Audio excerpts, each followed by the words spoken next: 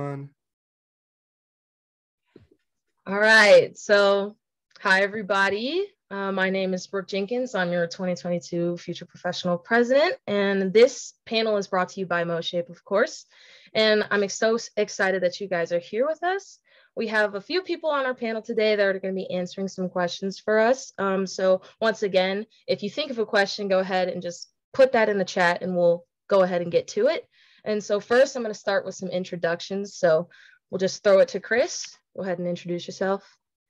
Hi, everybody. Thanks for coming. I'm Chris Stehle. I serve a couple of roles. I serve for MoShape. I am the chair of marketing and communications and help man our social media team. We have actually quite a few of our social media team here tonight, so that's really cool. I'm also part of a Shape America team called the Elite Team, which is Emerging Leaders Innovation Task Force, so that's been really cool. I'm an elementary PE teacher, K through 6 in Lee Summit, Missouri, and also I'm a high school football coach, so and I'm a dad, so I have a bunch of hats. So thank you all for coming, and hope you enjoy the show. All right, Danielle, you can go ahead. Hi, everyone. My name's Danielle O'Neil. I'm in Springfield, Missouri, and I'm with SPSPE. And so we have like 36 elementary schools in Springfield. And so we travel in between buildings. I do K-5 at Watkins. I do preschool at Boyd. And then I also teach 5th grade at the Academy of Fine and Performing Arts. And I'm also on that social media committee for MoShape. Awesome. All right, Sean. What's up? How are you, crew? I'm Sean Nevills. A lot of roles. Shape America's podcast host for MoShape. I'm the Equity, Diversity, Inclusion Chair. I'm a project manager for Special Olympics, and kind of going down my whole list. I'm a former adaptive physical education teacher. I was a high school PE teacher and a head football coach. Worked for the state as director of health and PE, and then was also project manager for Shape America. Awesome. Anna? Hi, everyone. My name is Anna Forcelledo, and I am MoShape president. And this is Bear. He is our MoShape president assistant, and he will approve and disagree with anything. You will let him know. He will let you know if his voice has been heard. If he agrees with something or doesn't agree with something, you'll know. But I teach 7th grade health and physical education in Fenton, Missouri at Rockwood South Middle School. I've been teaching for 15 years. I'm also a former personal trainer for a few years, so I love what I do, and I'm just really honored to be a part of this panel tonight. So welcome to all of you, and I really hope that this evening is something where we all can get connected and to really bring you all in and engage you into our profession. All right, Abbie. Hi, everybody. My name is Abbie Braly. I am currently going to Missouri State. I'm actually student teaching right now, excuse me, in Springfield. I'm actually at Sunshine and Williams Elementary. I'm also on the media team as well. So future professionals, haven't really started yet, but we're getting there. So super happy to be here for you guys tonight. Awesome. So we'll go ahead and get into our first question. Chris, you'll start us off. Why did you get into teaching? Good question. To make a long story short, because we're on time limits and I know all of us here have different reasons. To be honest, at first, just like a lot of people when they start in PE, I just wanted to be a coach, to be honest. And I just wanted to coach football, coach track, and that was my thing. And then as I went through the program at UCM, I kind of developed a different passion for actual physical education. And I realized I don't want to just be a coach. And that kind of stemmed from one of my professors kind of opened up our eyes about your why. And that's something Anna is really big on. And we at MoShape as a whole board, we always talk about our why. And I was a military kid growing up. We moved around a lot. And I moved halfway through my freshman year of high school from a big giant school in Oklahoma City to a tiny school in Knob Noster, Missouri, where I graduated from 1,000 kids to 88 kids in Knob. And it was very cliquey. And I was picked on a lot when I first got there. And one thing was my PE teacher and ended up being my football coach. My first day of PE was like, hey, do you play any sports? Do you do anything? Because I just wasn't fitting in. And I was like, yeah, I'm a baseball player. And he said, what position you play? I said, shortstop and third base. said, "Oh, you could probably play quarterback, huh?" I was like, I didn't touch a football like on a field for a team until my sophomore year of high school. So this was my freshman year in PE. I played quarterback in PE, and I guess I was doing pretty well, and it kind of gained some respect from some of my classmates that were kind of bullying me and stuff. And then my PE teacher and football coach, I took PE all 4 years because of him, and he just really pushed me to be a better person. He was there for me, you know, because one of the kids that was picking on me was an all-state football player, had already established himself as like Mr. Popular at the school, and he pulled him aside and said, "You're not gonna treat him like that." And this was way before, you know, the social emotional learning stuff that we're focusing on now and the mental health stuff. When I was in school, I mean, I'm not aging myself too much here, but it was sports focused and fitness focused. It wasn't what PE is now. And so just seeing what he did for me, and how he just was there for me mentally, and then obviously helped me gain a love for football and just all that. I just wanted to take what he did for me, being there for me and providing for me, and provide that to my students. And that's why I'm here. So. Awesome. All right, Danielle. I've always had a love for health and wellness, which I'm sure all of you guys can relate to that. Growing up, I was always active. I did several sports. And so that passion has always been there. But once you become a teacher, and right now I've had 4 years at a Title I elementary school. And if you know anything about Title I, that's high poverty, trauma-ridden students. It's very tough, but it has definitely changed my philosophy and like why I'm here. They don't necessarily have those skills or the knowledge to know how to lead a health and, you know, a healthy life, you know, make those choices, because they might not have those choices at home, or they don't have parents who care to take them out and ride a bike or go on a walk or anything like that. And so being that advocate and the voice of my students and helping instill the love of moving your body and finding that fitness, finding your fitness, that's kind of one of my big little sayings in my classroom, is really important to me, because I think it really comes young, and they need to know that PE is not just sports. There's so much more to being active in fitness than just sports. And we do a lot of that.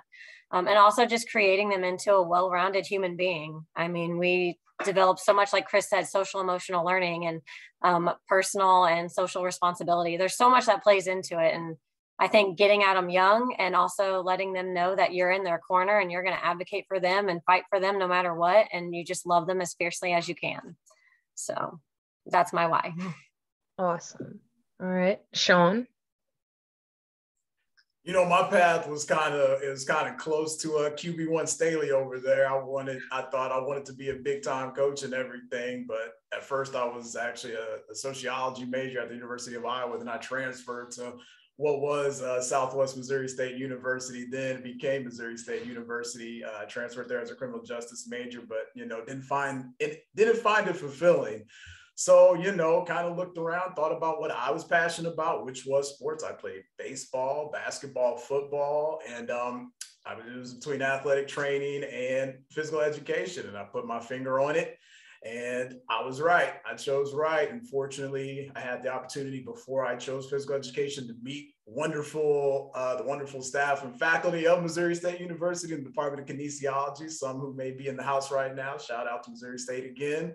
But, you know, following along what I learned about the coaching side is, in order to be a great coach, you have to be a great teacher first. And that's what those instructors and professors really instilled in me, is that I had to be a great teacher and to really hone that craft. And, you know, honestly, through all of that to the point I am now, it's taught me to be a great leader. So I thank those that helped me along the way into, you know, where I am right now. All right, Anna, all you. Hi, everyone. So just shout out to Sean, because he and I have known each other for 20 years now, and I'm not dating myself, I promise. But we both go to Missouri State, formerly known as Southwest Missouri State. So shout out to all you Bears on the screen right now. I know I see some of you out there. But my why, and it is something that Chris had said previously, is something I'm very big on. It's something I very much so believe is a starting point of why you get into this profession, and you have to figure out why you do, why you do what you do. And Simon Sinek said, people don't buy what you do, they buy why you do it. And so my why is is really from my past. And I struggled growing up, really succeeding, and I had to work twice as hard as anyone else in order to be successful or make a team or to get straight A's or to get good grades. And, it didn't really come easily for me at all. And I was bullied a lot every day when I was growing up, which some people don't know, some people do know, but it was very intense, and I did not enjoy PE. I'm going to be very honest with all of you. I didn't enjoy PE at all for the formative years of my life. And I think that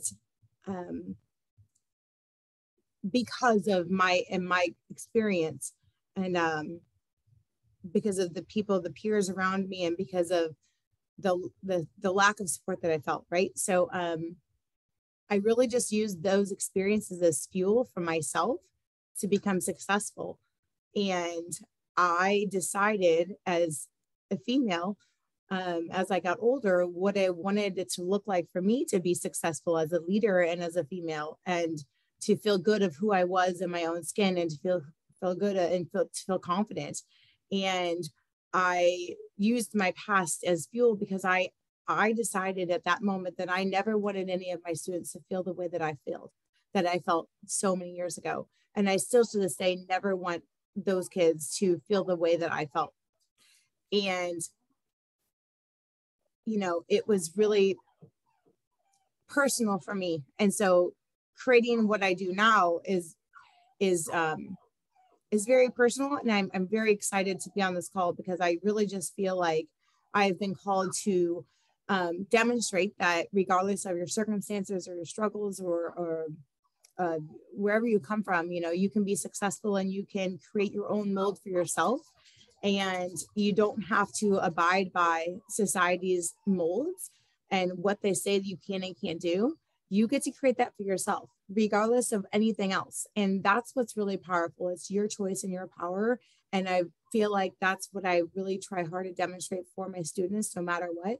And so that they can see that they are able and capable, and they feel empowered to do so. So I just want to empower all of you tonight to do that, and just know that you all may be on the call tonight as a future professional, and some of you may know exactly what you want to do and know exactly what your path is. I did not get into health and physical education to be a coach. I got into health and physical education to be a teacher. And I got into that first and coaching second. And I feel strongly about that. And I encourage any of you that aren't sure to reach out and ask, and it's going to be a really awesome night. So. All right, Abbie. Hey, so being, not necessarily a teacher just yet, kind of starting out, I've, over the past few years, kind of in this newer generation, there's a lot of bad influences, there's tons, so we don't really need to name them. I think everybody kind of knows. So just kind of being that advocate for those kids who may not, kind of like Danielle said, I've noticed, especially right now being in a Title I school, kids don't necessarily have all of the access to having positive things in their life. So kind of helping students in that aspect, and even kids that may have all the tools and necessities, but showing them the benefits of it also. Growing up, I am from Raytown, and everybody from Kansas City, and everybody's like, oh, you're not gonna do anything good, whatever. But kind of being that person that just kind of helps the student, not necessarily just being a PE teacher or a teacher, but just that person per se. Somebody that a student looks up to. I know I always look up to my students, and just show them, there are ways to live a healthy life. You can make the right choices, and just kind of being that person for them. Yeah. Awesome. So our next question, we'll head back to you, Chris. What has been your biggest obstacle so far other than COVID? Oh my. Trying to get Abbie Braly to come to my school more so she could teach my kids so I can have a break.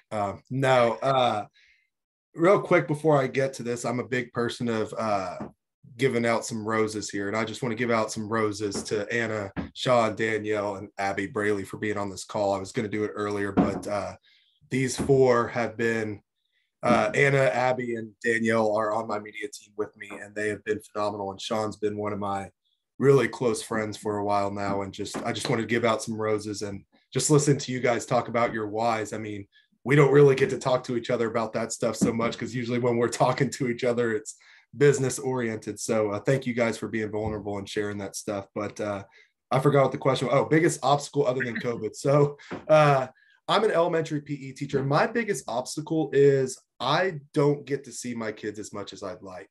So the school I'm at right now has about 500 students. We have 3 classes per grade level. A couple grade levels have 4. And once COVID started, they went from daily rotations to weekly rotations. So right now I see 7 classes for a week straight, and then I don't see those kids again for 3 weeks. And I think that is my biggest struggle. Is I obviously I want to advocate for them to get more PE. I feel like it's physically impossible for them to get it every day. We know that, unless I want to teach 10-minute, 20-minute classes, and it's just not realistic. But we actually found out today they're sticking with the week-long rotations next year, which kind of was a bummer for all the specials teachers, because it's the same for art and music. And it's just a struggle, because yes, I want to look on the physical education side of the physical health, that they're not getting as much activity as they need. Kids, and you can tell when the classroom teachers have PE that week, they love it, because they're like, oh, thank goodness, the energy levels are different in our classrooms when they have PE. But also on the relationship building side, it's really hard to build relationships, especially with the kindergarten, 1st and 2nd graders, when you see them for a week and then you don't see them for 3 weeks. And like, there's still so many kids' names I just don't know. It's hard. And then I also coach football at the class 6 level with 125, 30 kids on our football team. So remembering names is tough, but it's unfortunate that we can't reach every kid more. And, there's always going to be that issue. All of you are going to deal with it, especially at the elementary level. There's always going to be some kind of scheduling flaw, because there's X amount of students, but there's so many teachers that you've got to work their schedules in. And like right now, I don't have a true plan period. It's broken up into 2, like 20-minute. Abbie knows, because she's like, when do we get a break? I'm like, Abbie, we don't get a break here. I mean, go eat your sandwich, get back in the gym, let's go. But that's something I want to do, because I wanted to see my kids more. And next year 6th grade is moving to the middle school, because we're getting another middle school, so it'll be a K-5 building. So that will give me more minutes with individual classes, but still not as many interactions. So how I counteract that is I purposely, when I'm not in the gym, I will walk around, go to classrooms sometimes, and especially kids I haven't seen in a couple rotations, just say, hey guys, how you doing? Coach Stehle, we haven't seen you forever. I was like, I know, guys. And it's really tough, like with units as well, because some units you can get done in 3 or 4 days. And then you're like, do we really want to start a new unit on a Friday and then not see each other for 3 weeks and then just have to revisit that? So it's a struggle.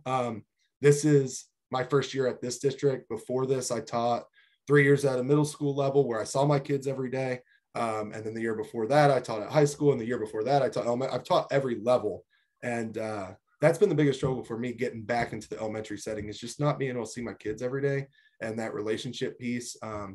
But at the end of the day, if you're a strong educator and you show the kids you're there for them, it doesn't matter if you see them every day or you see them once a month. They're going to remember who you are. They're going to still confide in you and come to you. And that's still a reward, trying to make the best out of something that's not necessarily the best. So. All right. Danielle, the floor is yours. That is a pretty terrible schedule, Chris. I didn't even know they did schedules like that. That's crazy to me.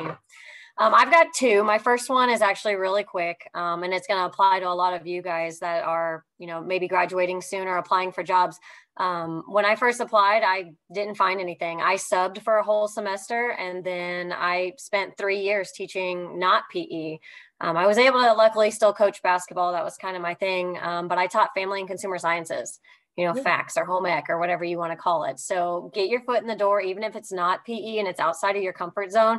Go test in some other area, get certified, get that teaching experience under your belt, because even the things that I learned as a classroom teacher still somewhat apply to what I'm doing now. But my biggest overall struggle, and if you've ever talked to me, I'm very, you know, like Chris said, I'm very vulnerable about what I talk about because I like to keep it real and I don't hide anything. I was very blessed. My background, 2-parent home, you know, small town, no drugs or alcoholism or nothing, you know, typical small town raising. And so my first PE job was elementary into a Title I school in North Springfield. And if you know Springfield, you know what I mean when I say North Springfield.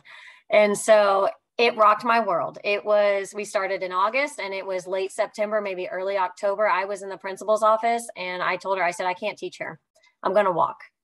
And that whole first semester, I was crying in my car, my 30-minute drive home, crying to my mom, just how terrible these kids were. They were cussing at each other. They were cussing at me. I couldn't use equipment. They would beat each other. I was getting hit. I had never experienced anything like what that was. Like I said, my background wasn't there. You know, I thought in my interview, they asked me how I could handle these behavior kids. And, you know, I thought I knew because I had taught for 3 years, but in reality, I did not know. And like I said, I was ready to walk away from teaching completely.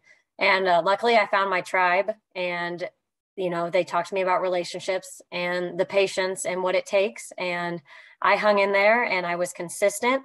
And that's going to kind of fall into our next question later. But in just 4 years, I went from crying in my car for a whole semester and ready to walk away from the profession. And then last year, I actually won MoShape 2021 Southwest District Elementary PE Teacher of the Year. And so I have made such tremendous growth. But I always just want others to know that you may see that award and think that it's so great, but it has a story behind it. And I will tell anybody who's willing to listen because it's not easy. But those kids need you.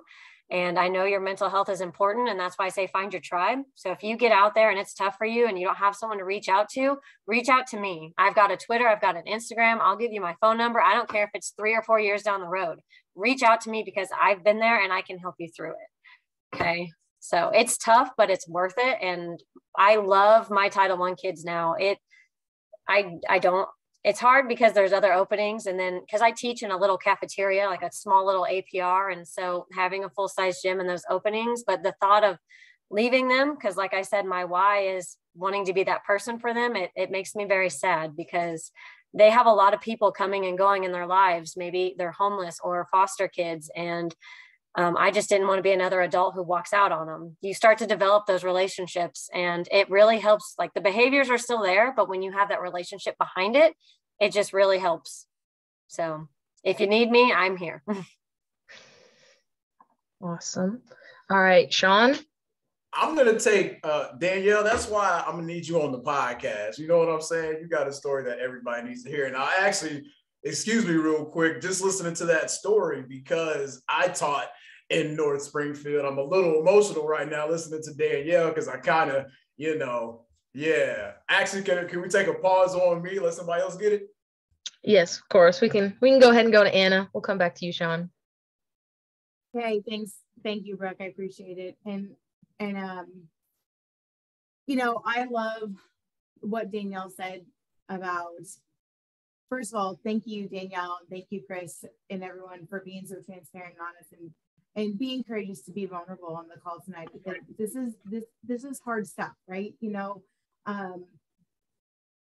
I did a session a couple of years ago about like first year teaching, the good, the bad, the ugly, and the nitty gritty. That's why I really wanted to like name it. And I don't think I named it that, but that's what I wanted to say. The good, the bad, the ugly, and the nitty gritty. And Chris was there, and it was really just allowing a space for people to ask questions that they went to school and, you know, they wanted to ask questions, but they didn't get a chance to ask questions, you know? So, but I just want to say thank you to all of you who have been so vulnerable and shared so much, because it's not easy and people need to hear that. And that's why the theme for this year is sharing our story. And so, you know, so much of our story is not the pretty stuff, you know, and that's not the easy stuff to share. But I encourage all of you to share it and to continue to, because that's part of the advocacy piece. And that's part of staying connected, getting connected and staying connected and forming relationships, And that's why we do what we do. And that's why we have this strong MoShape family. You know, I mean, I have some of the most wonderful relationships on this screen right now. And I'm so grateful for all of them. So going back to the question of my struggle, for me, it's balancing it all together. And last year I shared a little bit, in September, I shared a video about an experience that I had last summer about an anxiety attack that I had. And it was really, guys on the call tonight, and he was actually on the phone with me, experiencing me going through this at the same time. And, you know, it was the scariest moment of my life. And I translate that. And so I really thought I was going to die. I was driving at the time, and I started hyperventilating and I went black, and it was very scary. So please, I don't want to say all of it out loud, but it was a wake up call for me, because, you know, I think so much in reflection as educators, we take so many things on. And as future professionals and as young professionals, you want to do and you want to succeed, and you want exposure, and you want to get this job, and you want to take all these things on to be successful. But I think one of the most important things that I can share with you is, as much as you want to do that, you also have to decide and choose, what are your healthy boundaries going to be? And where can you really give all of your energy and passion into really being successful, you know? And I think that's a really big thing, but balancing it all together. And so often we take one thing on, then we take another thing on, and then we take another thing on. And it's something we do as health and physical educators in our field. We just offer, and we say yes, and we say yes, and we say yes. And before you know it, it becomes this thing where it's so overwhelming and we don't know what we're doing. And then we have the ramifications of it. So I just encourage you. I love that all of you are on this call tonight. And it's not easy for me to share this, because I don't want this to spin negatively. But you asked what my struggle was. And I think that was part of it, was really just learning how to balance it all together. And especially with COVID, we have taken so much on. We've been literally asked to shift our entire class, do a 180 overnight, and then still be able to handle all of the relationships and all of the emotions that our kids have while dealing with our own emotions. And that's a lot, you know? So just recognize it, and just decide and understand that there has to be a balance, you know? And it's okay to say no. It's absolutely encouraged to say yes. But if you feel like you're getting to that point, it's absolutely okay to say no. So just find your balance and feel peace of mind with that, you know. But at the same time, I absolutely encourage you to become more involved in MoShapes. And I look forward to seeing all of you at convention, because it's going to be a really, really, really awesome thing. Some things just fell into place today, and I am so excited for what all of you are, I'm hoping, are going to be able to experience and witness and share with each other. So I hope I did justice to that question. So thank you. Yep. All right, Sean, back to you. Yeah, okay, I'm back. Thank you. Sorry about that, but let this be a note right now that everybody in this virtual space and those that may be watching, we are our own greatest advocates. All right, we advocate for each other in this space. And when, you know, as Anna said, we've been doing this together for a while. Chris and I have been doing this together for a while. We support each other. You are each other's support in this. All right, you are not alone. You're never alone. All right, I remember going back to Danielle. I remember when I believe I remember seeing her when she wasn't necessarily in the PE classroom just yet, and her making her way into the PE class in Springfield, and now where she's at right now. We've seen each other through this journey, and we continue to support each other through this journey. That's why it matters that you stay connected to MoShape, your state affiliate, and Shape America if you really have big aspirations to continue your work on a national or international level. But to answer the question, one of my biggest, I guess I'll go classroom, one of the biggest things was just meeting all the students. I'm going to say I was highly fortunate my first 3 years of teaching to be teaching adapted physical education in multiple buildings, K through 12. And I had to learn quickly how to try to meet all students with all sorts of disabilities, learning disabilities, educational diagnoses, everything, and to do the best. And then to take that and then become a high school teacher in a school which was 54% free and reduced lunch for the time I was with there. So obviously, you know, we're dealing with a certain segment of students. And then it was an international school on top of that. So there was a language barrier. So to take that, and, you know, I once again, I went there as a head football coach. So I had these big time thoughts of what, you know, I had for that program.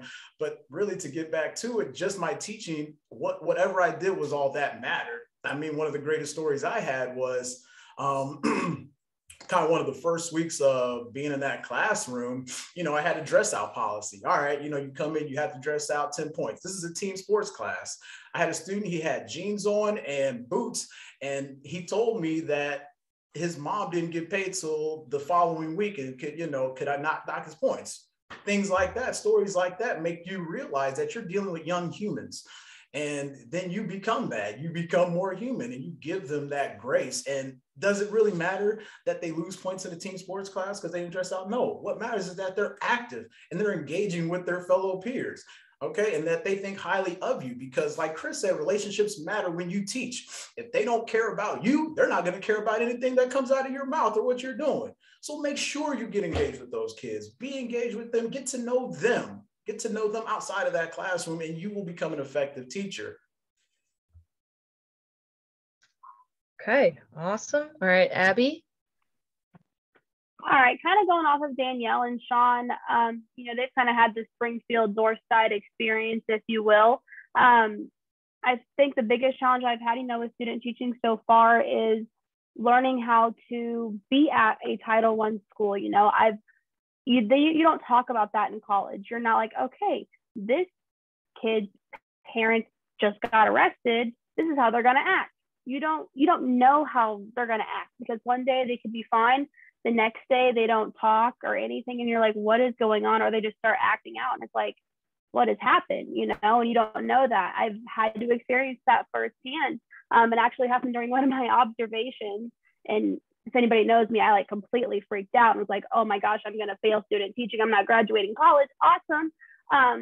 Come to find out the next day, her mom got arrested on some things. Well, you don't know that. So I think the biggest challenge for me, you know, you have this idea of how kids should act, but that's not reality. You know, in a perfect world, we have kids that listen, but when you're at a Title I school, for example, that a perfect world doesn't exist. You know, you can only do so much, but you have to do enough, if not more, to go above and out of your way to do more for every student, because they need that extra motivation. Whereas, you know, you walk into a perfect school that's, you know, thousands of dollars rich, well, okay, whatever.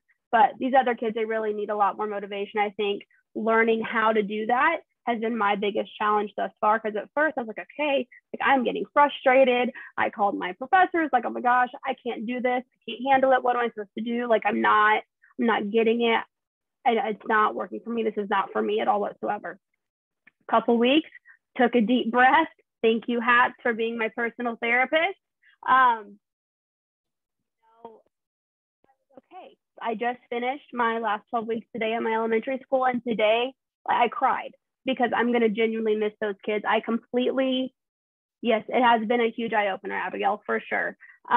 You know what, the first few weeks I was like, oh my gosh, this is not going to work out. But here I am now, and I'm like sad, but I'm happy at the same time. You know, like they act like they can't stand you half the time, but they truly do love you. And I truly have grown to love every single one of those kids that I've met.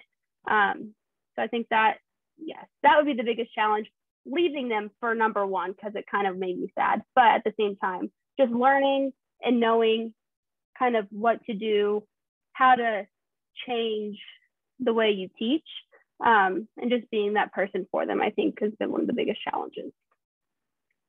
All right. Okay, Chris, back to you for our last little prompted question. How do you manage your class and discipline your students? Oh man, hot topic if you're an educator right now, huh? In all honesty, there's kind of two parts to this. I'll tell you my school's policy, and then I'll kind of tell you mine. Your school, when you get hired, because you all are going to get hired, speak it into existence. And your school's going to have a discipline policy. They're just going to have to. Now, whether it's followed the way it's supposed to, that's another thing, because it's tough, right? We're in a world today where education is looked at a lot differently. Even when I started, however many years ago, it's looked at differently every year, every day.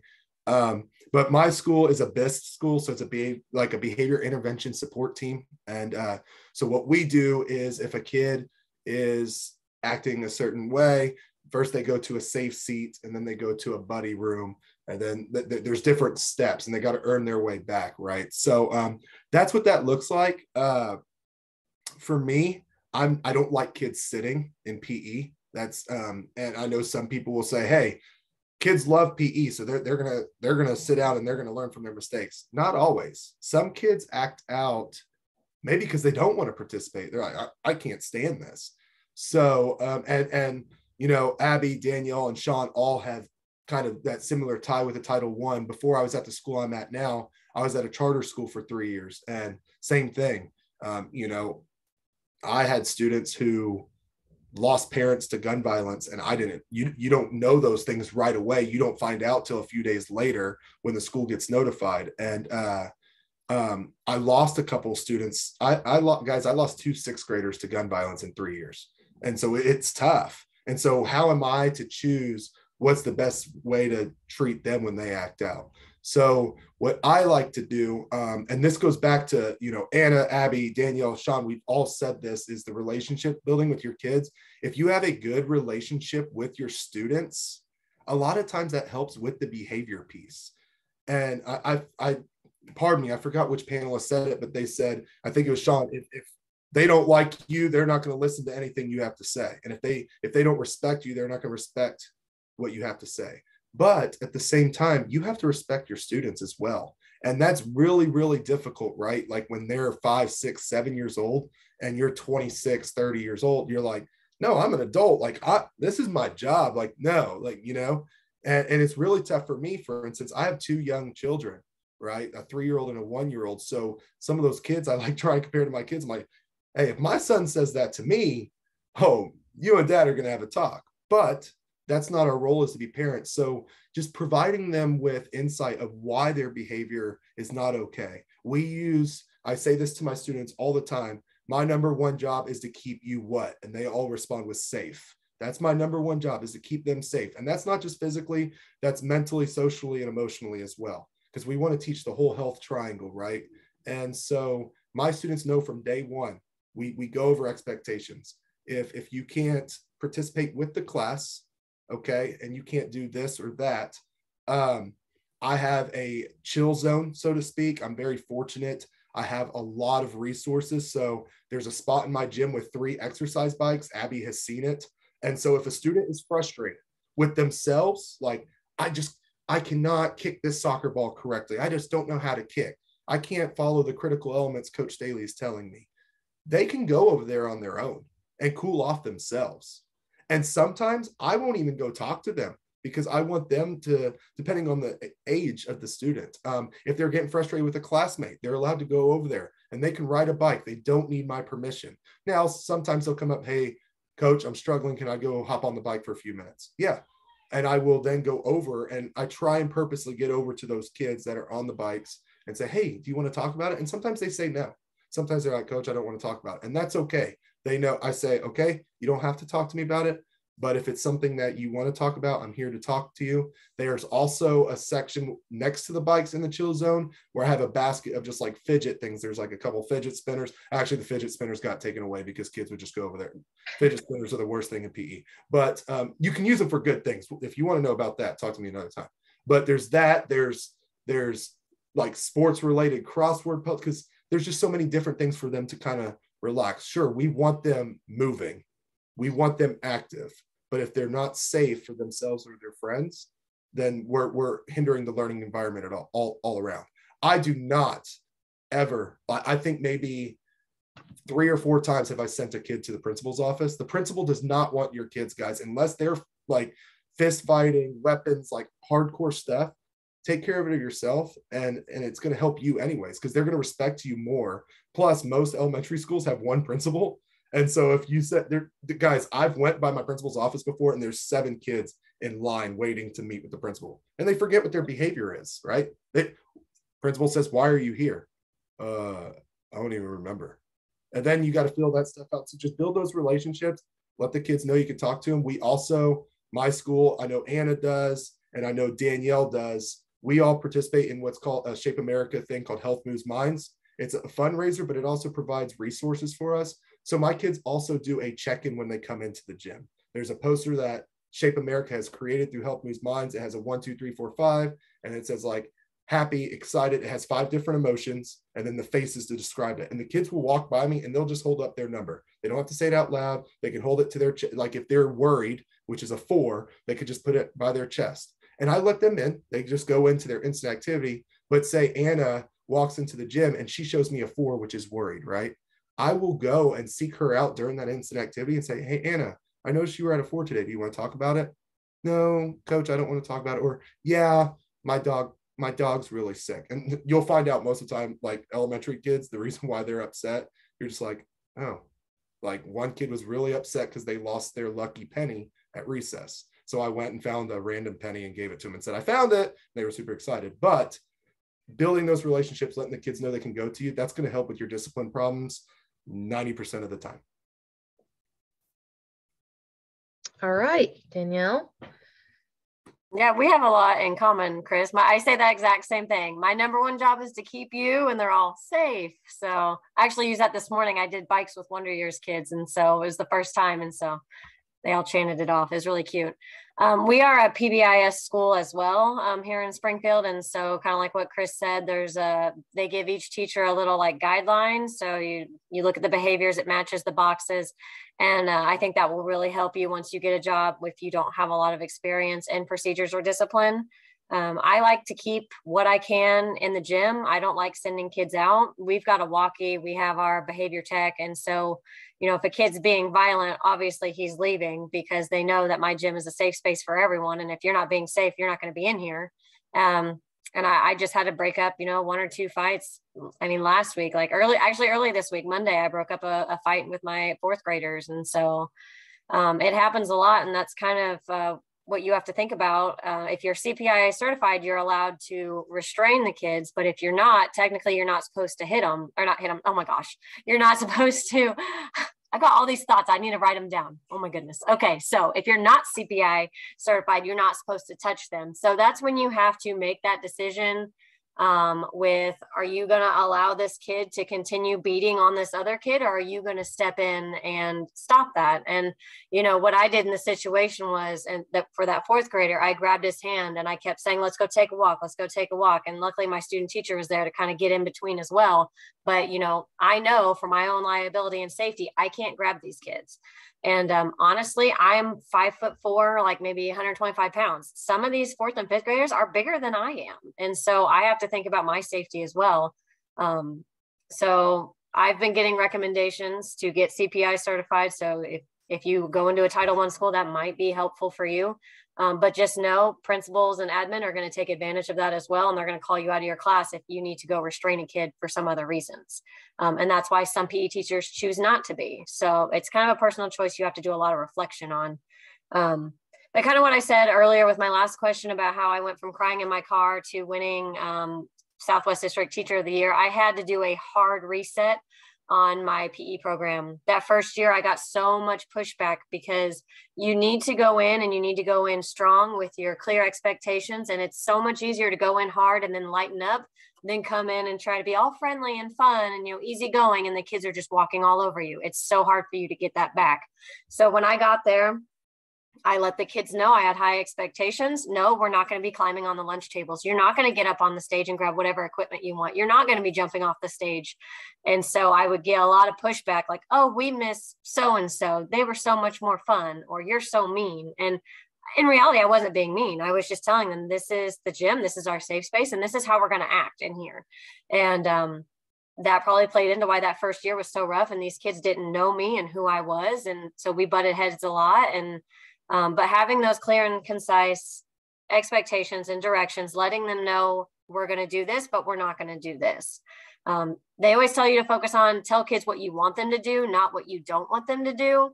I cover all my bases, because if I don't say you are not putting the lollipop paddle in your mouth, I'm going to have a kindergartner over there licking it and biting it because it looks like a lollipop. And that's something that just happened earlier this week. So you have to cover all your bases, make sure you're doing that. And actually at MoShape, there was, I can't remember which presentation it was, but I stole it from them and it's worked wonders for me. Normally I would have the whistle, or if they hear the whistle, you know, they stop and freeze and they find me. Or, you know, I do the music signal. So if music's playing, kids are going and they know when the music stops, they freeze, which I recommend doing one of those. You know, always have that freezing signal and let them know what they need to do when they hear it.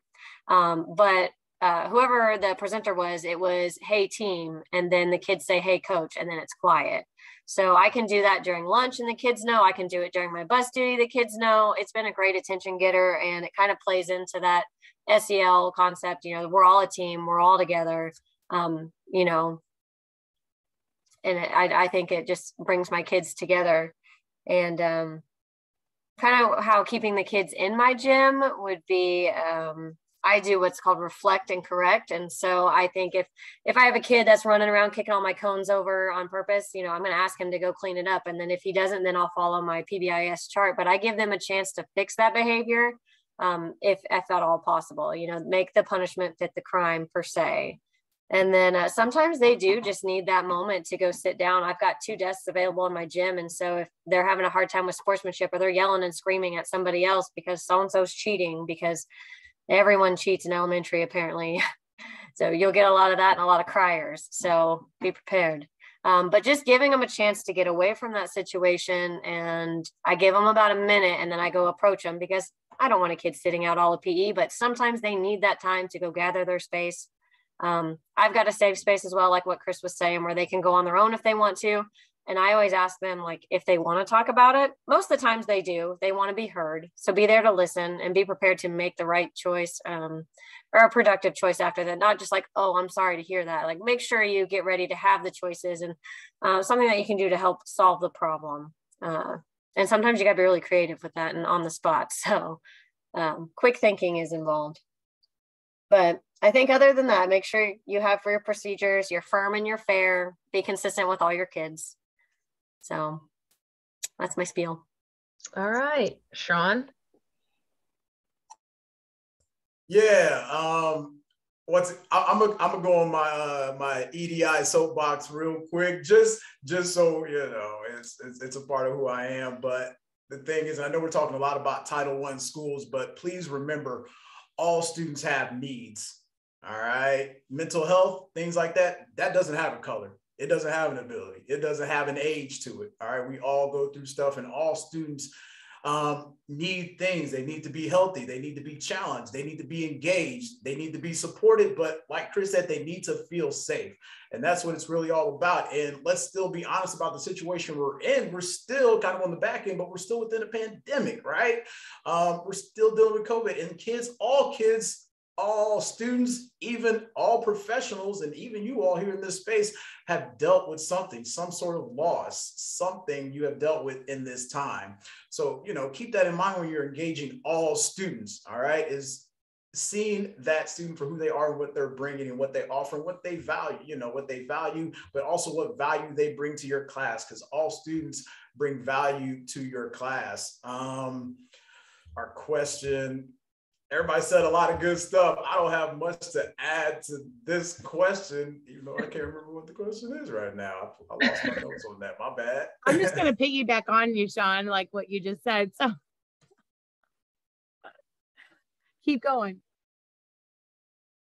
No, we're good. No, I just wanted to make sure that was noted. I know we're talking, I know it's gone around a lot about Title I schools, and even I, worked in a school like that, but even still, you're dealing with a range of students, a range of abilities, a range of cultures and values, all of that. And remember that when you go in there, just because you think a kid or a student may be more well-to-do than another student doesn't mean you give them any less. All right. They may need just as much as you as the student that has to take the bus to school. You know what I'm saying? So always be there and be ready to give your best to all students. All right. Anna, you got something to add? I do. I love what you said, Sean, because that's like what was swirling in my head to build off of what everyone has said tonight, and I teach 7th grade health and physical education. So I come from a little bit different perspective and kind of in Sean's perspective as well. Voice and choice are very powerful with my students and with students in general. So how I managed my classroom was discipline,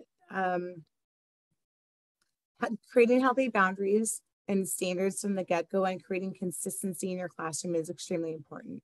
But also coming from a space of passion and love and grace and space, giving them that grace and space in that room for them to see what they're doing, for them to acknowledge it, and also asking lots of questions. Building relationships with these kids is everything. And I know that's been the common answer across the board tonight, but it really is about building these relationships, and it's going to look differently for every single kid. And Chris, I am glad that you brought up Help News Minds. We kicked off our Help News Minds event, and we did one of my favorite activities today is called From Here to There. And for any of you future professionals on the call right now, please reach out to me and ask me about Help News Minds. I ask you to do so. I love this program so much. It is a service learning opportunity, but it really is an opportunity for students to be able to actually have a language to identify what they're feeling, and then also utilize that language to be proactive and solution oriented to deal and cope with what they're going through. And so many of these kids for the next 4 to 5 years need it so much because they are behind. They are struggling.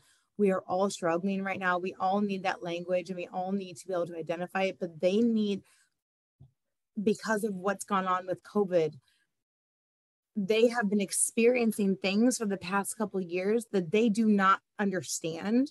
And we have got to give them something and support them and give them tools to figure out how to manage that and to cope with it and then do something about it. So I love that you brought that up, Chris. My favorite activity is From Here to There. And it's EDI driven to support Sean. It really is about equity, diversity, and inclusion. And because it's about learning how when our kids walk into those schools, walk into our schools, every single one of them are walking into something different with some type of different background.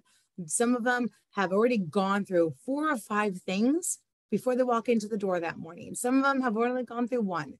Some of them are, so they all have different experience day in and day out.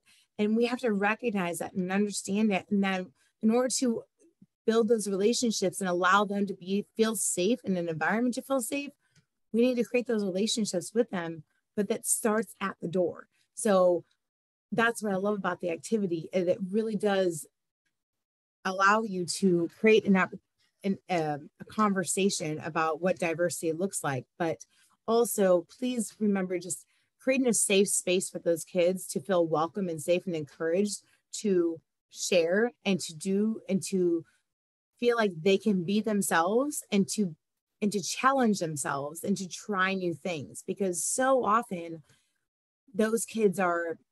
so many kids are coming into the space where they might not play sports. And I always tell my kids, if you play sports, if you do not, it does not matter to me. What matters to me is that you are willing to try new things and that you are willing to be open to being successful and that you feel good in what you're doing so you can feel empowered to do those things and become your best, and then establish what that looks like for you later on down the road, right? I think I'm getting off the tangent here, but it just all goes back to establishing relationships with them and creating a safe environment for them.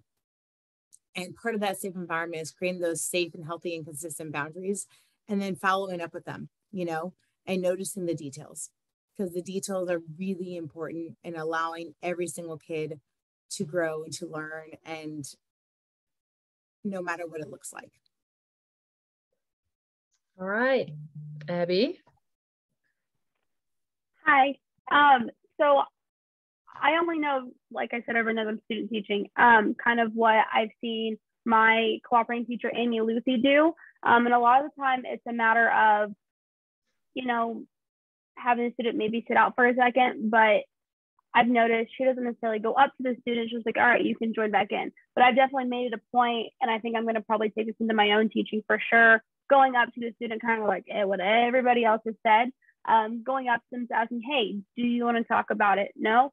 Okay, are you ready to get back in class, participate? Yes, fantastic, let's do it. Just trying to make that personal connection with them. Honestly, again, I don't have a ton of experience with it, so I don't really have a set answer, but I at least kind of have an idea of how I want to go about things. Now, of course, it'll change just like everything else. But that's kind of where I want to start, you know, creating that personal relationship with them, just letting them know they are safe, they can talk to me, and kind of just going from there and fixing it along the way, figuring out what works, I guess. So. Yep. And I want to state again, future professionals, you can go ahead and put some of your questions in the chat and we'll be answering them. But we're going to kick it back to Chris. And I have a question here. How hard was it to adjust from student teaching to actual teaching and just making that transition and preparing for your first year? Be nice of everybody's time, because we do have a lot of questions in the chat too. The hardest part was my first teaching job was high school, right out of college, and just getting asked to prom twice by students was not good. But it's a struggle, because like if you're gonna go into a secondary job, you're gonna be close to their age. Some of them, you may be teaching 18-year-old kids, and you're only 22, 23, 24, and so that's a struggle of, you know, there's not a big age gap there, and also just my advice for that is just when you get that degree, please don't stop learning. Always be a learner. Always be a learner, because there are times where I'm just like, I cannot figure out what to do with this unit. Like, I've tried this, the kids don't like that, and I may go over to Danielle's social media and see how she's done something, which here in a little bit, we're going to give you guys all our social media channels for resources. And if you want to reach out with other questions, you could DM us. All our DMs are, well, Sean's might be closed because he's pretty famous, but I would just say the biggest struggle was just, you know, the age gap was tough, because I went straight into high school teaching. And then just, you know, that was the hardest part for me. Just make sure you're constantly being a learner and trying new things, because some of you have already said it. Our college professors here in Missouri are phenomenal. We have some of the best higher ed doctors and just professors in this state, in the country. All of you have had a professor that has been nationally known somehow. And I'm not just saying that like from a UCM perspective. Mo State, Northwest, Missouri, so all of them have phenomenal professors, and they prepare you as well as they can. And Dr. Lynch is going to get mad at me for saying this. Remember, sometimes they haven't been in the classroom in a while, and they'll admit it. Like, it's changed. It's changed in the years I've taught, in the years Anna's taught, Danielle, Sean. It's changed. It's constantly changing. So you've got to adapt. One thing one of my college professors told me was, do not teach for 25 years. Don't teach 25 years. Teach 1 year, or don't teach 1 year 25 times, because it's not gonna matter. You got to teach 25 different years, 30 different years. You've got to change. And unfortunately, the bad stigma we get as physical education teachers is from those teachers that don't adapt, that don't learn, that don't change their ways, and just it's true. The rolling out of the balls, guys, I've seen it. I've seen it with co-teachers when I've taught the middle school and high school level. They're like, what are you doing for PE today? Oh, we're working on this. Oh, we're just shooting hoops today. I got to get my March Madness bracket ready. So we're going to do March Madness in PE. So be willing to learn, be willing to change, and teach 25, 30 different years, not all the same thing. I don't even know if that answered your question, Brooke. Sorry. Oh, I think it did. Danielle? Can you repeat the question one more time? Yes. So how hard was it to adjust from student teaching to actual teaching and like preparing for your first year of teaching? Yeah, so I was a December graduate. So I student taught in the fall, graduated in December, and I was out in Stratford, Missouri. And so that's where I kind of I hung on my substituting because there wasn't really a lot of openings at the time with it being January. So I substituted, that way I keep getting my experience and my foot in the door. And then, you know, May rolls around and I got married at 21. And so by the time I graduated, I was like 22 or 23. And in May is when I found out I was pregnant with my first child. And so some people want to hold out and get a PE job. I needed a job because I was starting a family. And so I went up to Eldon and I did family and consumer sciences for middle school and high school. And I also coached high school basketball, which was pretty interesting, being, you know, 9 months pregnant and having to ride the bus, you know, from Eldon to Marshfield, which was like 45 minutes. And you know, having the baby at the end of January and then having to miss, you know, districts and all that other stuff. So my first year teaching was pretty wild, you know, just being in the life situation that I was at, and it not being PE either. So I had to learn a completely new content. But kind of like what Chris said, you know, I still looked pretty young. I mean, I still get that sometimes now and I'm pushing 30. So I taught at Pershing, and so I'm walking down the hallway, that's a middle school, and they're like, hey, why are you out in the hallway? And I'm like, I'm walking to my classroom. What?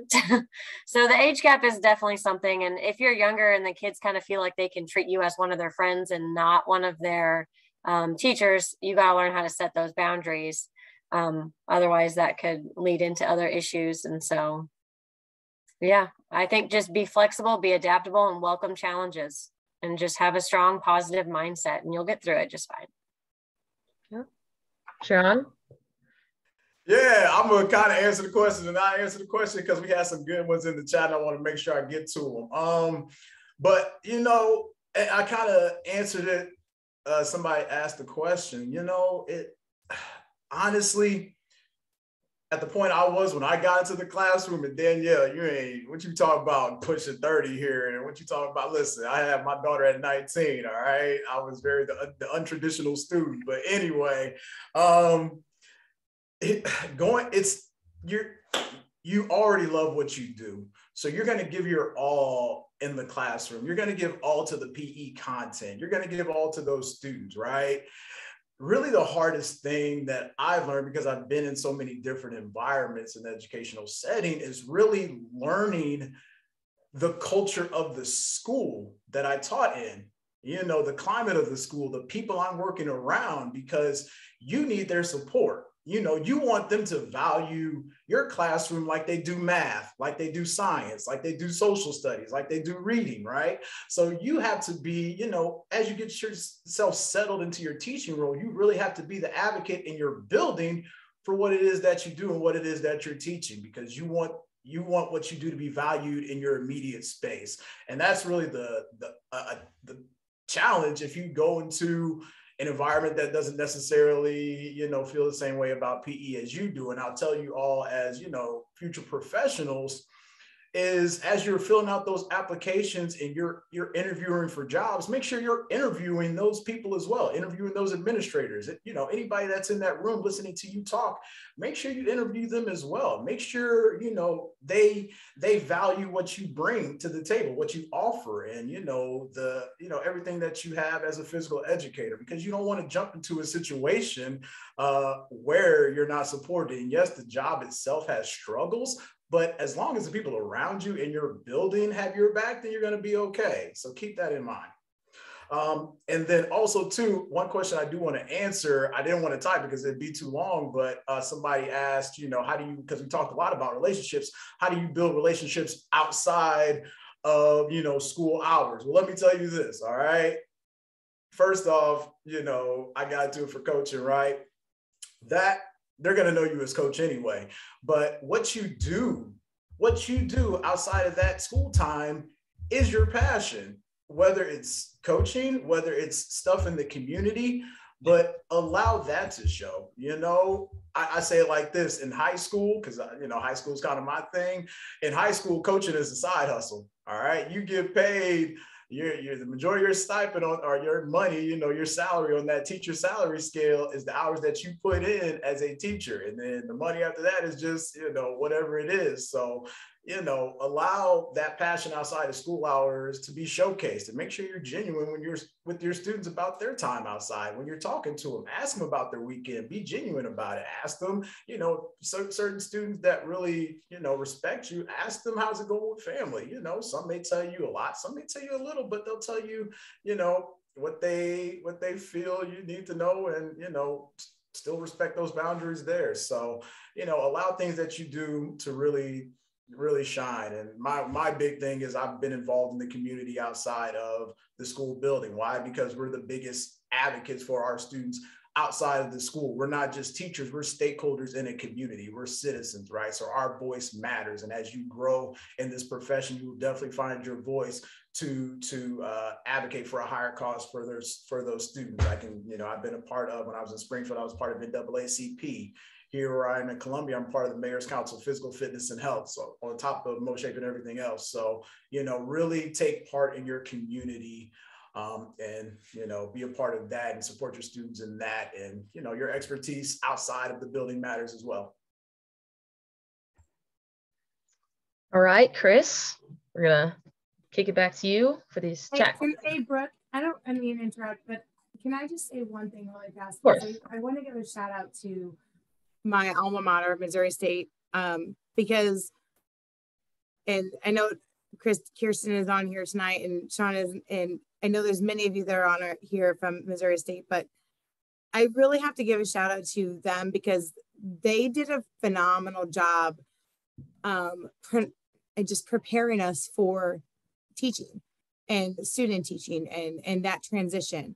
To go so far as sitting us down and talking to us about, and this is in a really critical time between transitioning from a non-social media world to a social media world. And I really think that we have to recognize that, because sitting down and talking to us and saying, listen, y'all can't say this, you can't say this, you can't say this, you can't say this in a classroom, but just preparing us and saying, when you go get a job, your employers are going to check ABC, XYZ. So if there is some, like, you need to make sure that what you are presenting and you are walking your talk. And I just give them credit that they did such a great job. And I know Kirsten was actually never my teacher, but you know, everyone at Missouri State did such a phenomenal job to really be honest about kind of that transition of what it looks like. And so I just want to give kudos to them in saying what the biggest transition was, because for me, I graduated at a time where we were living in a transitional from going from a social media, non-social media world to a very intense social media world. And that it plays a really big part in transitioning and being prepared to get a job. And so I'll just back up what they said. And Bear agrees, because you can hear him in the background. I told you he'd agree with me or not agree with me right now. Whatever you are presenting, your social media thumbprint, your thumbprint on social media, that is permanent. So as a teacher professional, you have to make sure that what you are putting out there, and understand that is going to be there forever. Okay. People can find it no matter what. It is permanent. So I think one of the biggest things and pieces of advice, and just coming from a space that was purely in that, and I was not on social media when I graduated college. So, you know, maybe I'm the oldie, but I do still get disguised as a student, by the way. So Danielle, going back to what you said, there are people in the building that still like mistake me for a student, which is really awesome. Which speaks to the amazingness to our profession, because you walk your talk and it takes years off your life. So whatever you put out there is permanent, and please make sure that you are representing yourself right now for years to come. So in a professional way, the language, what you say, how you speak, what you choose to do, it is permanent. And whether it be whatever platform that is, just please remember that. And you are also representing not just yourself, but you're also representing MoShape as a future professional, and your university. So that's my best advice, and reminding people of that. Awesome. All right, Chris. Yeah. So just to be, thoughtful of everybody's time, we've got about a little over 10 minutes left. So I'm going to address some stuff in the chat. I also know some, like, what our panelists have taught. And so some of the questions may not pertain to them, and I want to try and get everybody's questions answered. If you have some and you still want to ask it, please type in the chat. We can stay a little bit longer if you need it. And at the end of this, all of us will put our contact information in the chat. We're not going to do it yet, and so it doesn't get bumped up by questions. So Sean, hold tight. You know Anna's going to beat you to it anyway, so don't even try. She's already got it pre-typed. So she does. I know she does. So we will share all our social media stuff and our emails. That way, if you have questions, 2 pieces of advice as I've read some of these questions and answers. Number 1 is please reach out to us if you have questions. Your professors are there for you. If you don't think your professors are there for you, look at who's in the call tonight. They're here to support you, but we're here to support you too.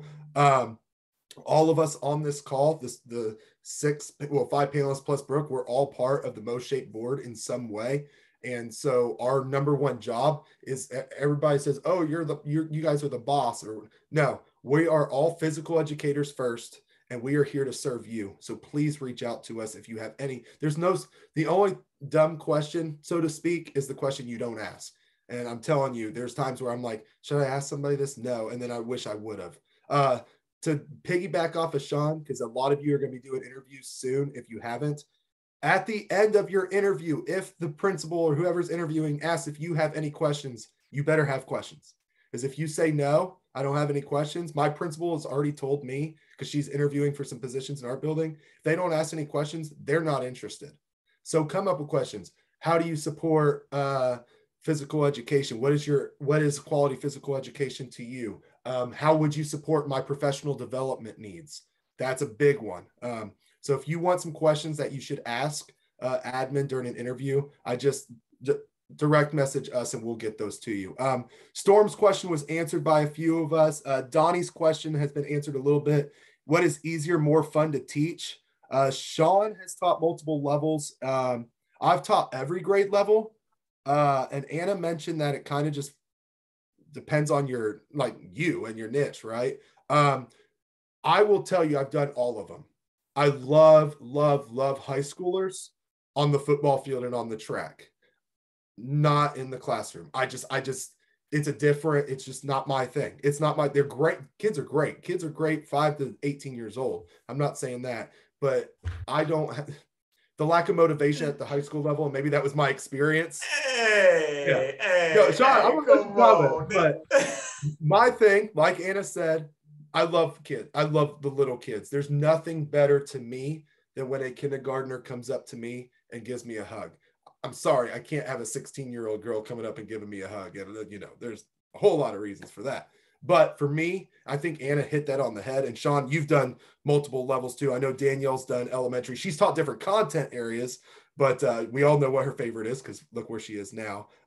So Sean, you can kind of comment on that as I'm going to get the next question prompted up here. Yeah, for sure. It's definitely a personality thing, but I prefer high school. Why? Because you have, at that point, there's 4 more years in their life and they're gone. They're out there in the world and we know what this world can do, right? So you get 4 years to just be real with those kids. That's why I like high school. You have 4 years within reason, but to be real with them about the world that they're entering. So that's why I love high school, because I get the chance to just to tell you how it is and still give you that love and support on your way out the door or, across that stage. And Sean, I love that. I think that you feel called. I think that you know it. I think when you find your niche, you just feel it, Storm, you talked about middle school. I teach 7th grade. And so I'm a smack dab in the middle of this storm, per se, no pun intended on your use of your name, but it really is. And I love it. I wouldn't have it any other way. Oddly enough, middle school is the only level that I did not do student teaching. I did elementary and I did high school.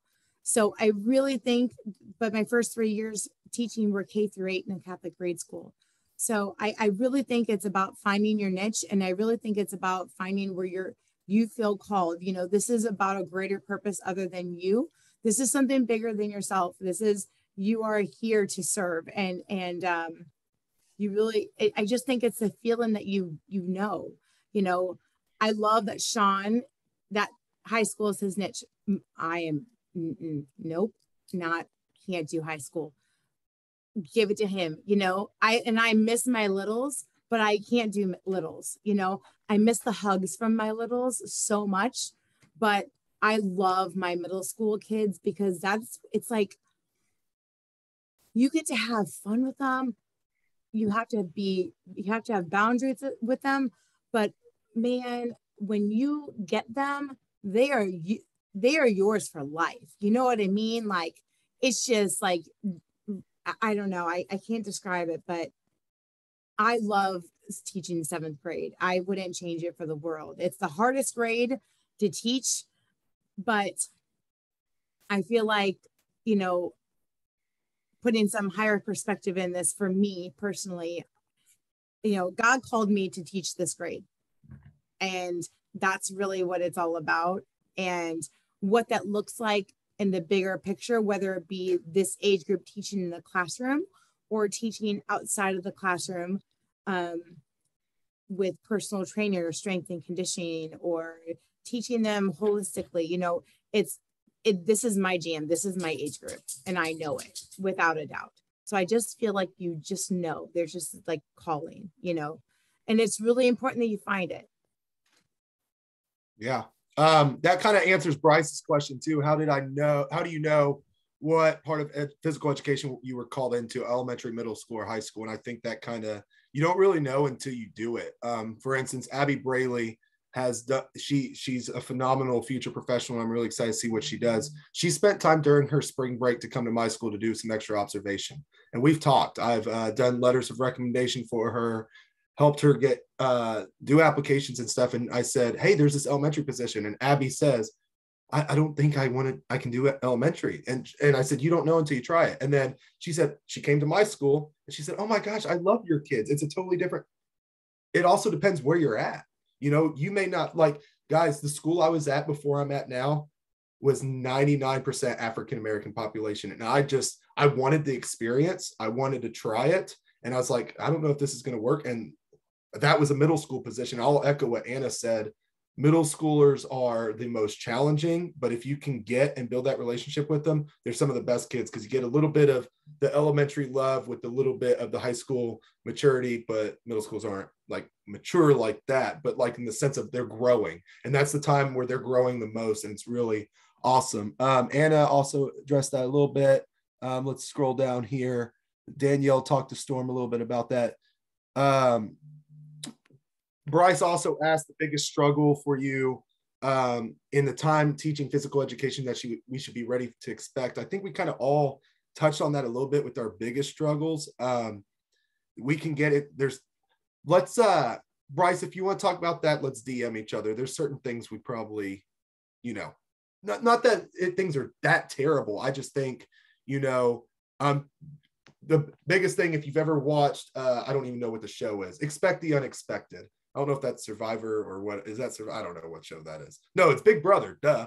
Expect the Unexpected, because we could go on a tangent of how the struggles we've had, but Anna may teach in my same exact school with my same exact kids and have different struggles than I do. And I can go to her school and have different struggles than she does, because we all have different personalities. We all have different things we're good at.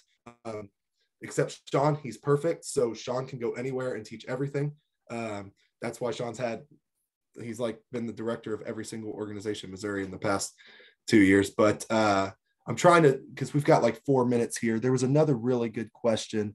I appreciate the panelists that have been answering in the chat, because I know Abbie Braly does have to go at 7:30. She has another thing she has to join, and you're free to stay and ask us questions still or chat. Okay, Abby Lingle asked one. Okay, Sean, there was one. Dr. Lynch, 9 years. Wow, thank you guys to the panelists for addressing the questions in the chat. That's really good. I'm not seeing any that we haven't really addressed yet, unless I skipped yours. Get at your boy Twitter, IG at Coach Nevills, and listen to the shit. There we go. So here's what we can do now, just to be fair of everybody's time. Panelists, please type in your Twitter, Instagram, and if you want to put in your email. And this is your challenge, future professionals. And I know who's on here, because this saves to my thing, to my computer, to repurpose this. You must, and you could do it to all four. I can find out.